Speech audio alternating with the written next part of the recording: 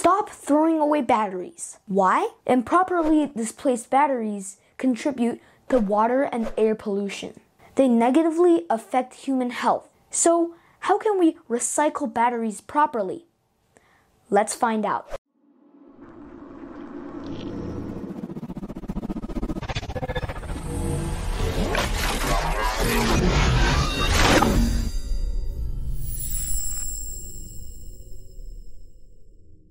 Hey guys, it's Aaron from Aaron Plays Fun Facts. First of all, I would love to give a huge thanks to High Efficiency Cooling and Heating Company in Toronto. They're doing an awesome free service, which is to collect your used batteries while they do installation or maintenance service at your house, instead of throwing them away in the trash or driving them around in the landfill for recycling.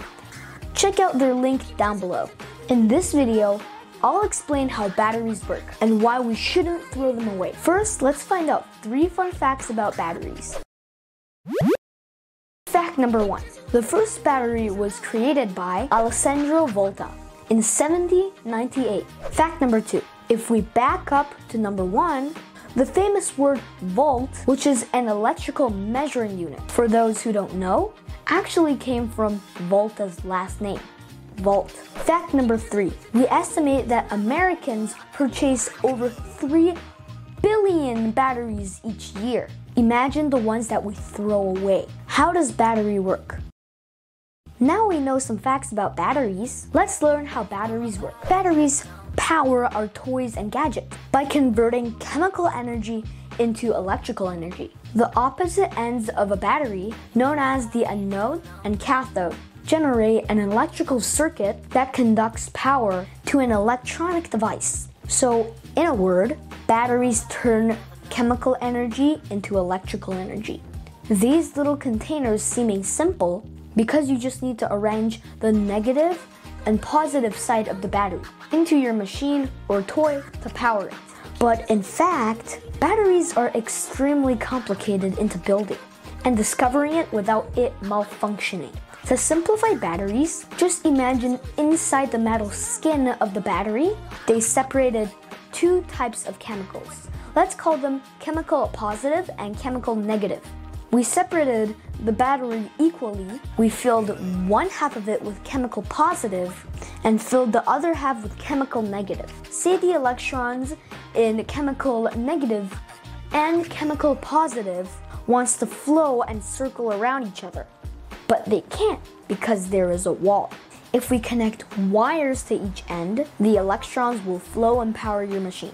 Unfortunately, at some point your chemicals in the battery will run out. Rechargeable batteries consume less natural resources. There are 2 types of batteries: rechargeable batteries and disposable batteries. Did you know rechargeable batteries consume less non-renewable natural resources overall than disposable batteries? One huge positive of using rechargeable batteries is that due to their ability to recharge, fewer batteries are needed to provide the same amount of energy. This translates to fewer resources being consumed during the manufacturing process. Another benefit using rechargeable batteries over disposable batteries is the cost savings. Rechargeable batteries saves the consumer's money due to its reusability.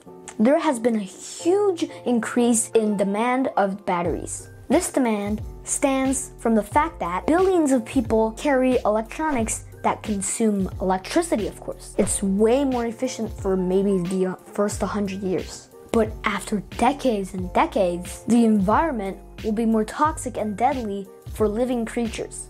Improperly disposed batteries contribute to water and air pollution. When depleted batteries are tossed into the trash, they end up in landfills where they decay and leak. As batteries corrode, their chemicals soak into soil and contaminate groundwater and surface water. Our ecosystems, which contain thousands of aquatic plants and animals, are compromised, are filled with battery chemicals, which means that when we drink from tap water, we could be ingesting dangerous metals. Did you know improperly disposed lithium batteries can be very unstable? Lithium batteries can cause landfill fires that can smolder for many years. As a result, the toxic chemicals released into the air negatively affect our breathing and contribute to global warming.